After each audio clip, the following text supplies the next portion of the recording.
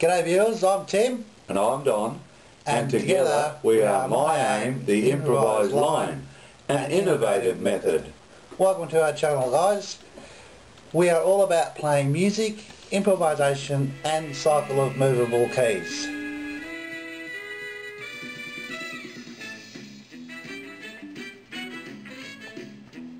Don, what are we talking about today?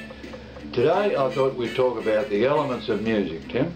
Alright, let's get going. The first element of music I'd like to show you is the cycle of keys. Everything we talk about in these videos is in relation to this.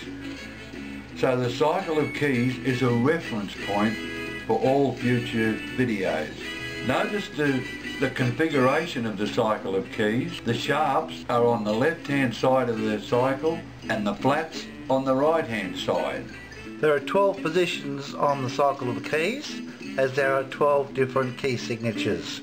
But how many of us have ever given thought as to how it got into this configuration in the first place? First we need to demonstrate what a major scale is.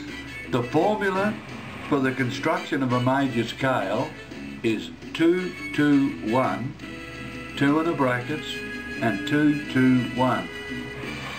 2 being a whole tone and 1 being a half tone. Now the C major scale is played on all the white notes of the piano, and it is demonstrated in this chart on the 7th line.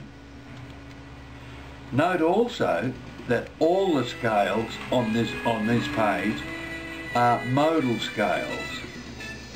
To find the flat sequence of scales, take the lower tetrachord and make it the upper tetrachord, then refill in the lower tetrachord. Now, in order to keep the tetrachords equal, the structure of a major scale, it is necessary to flatten the 4th note. And this explains why F major has 1 flat, which is B flat.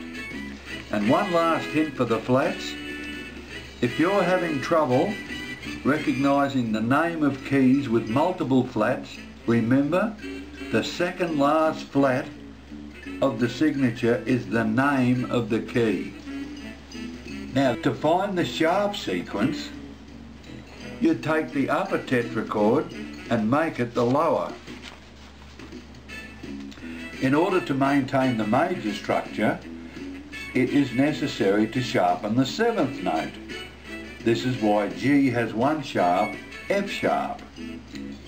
And the hint, of course, to identify a sharp scale is its name is a half tone above the last sharp. That's been great, Don. For more information on the elements of music, be sure to check out more short videos in this series. If you're new to this channel, remember to like, subscribe and comment on this video, and be sure to log onto our website at miaim.com.au for more information. Bye!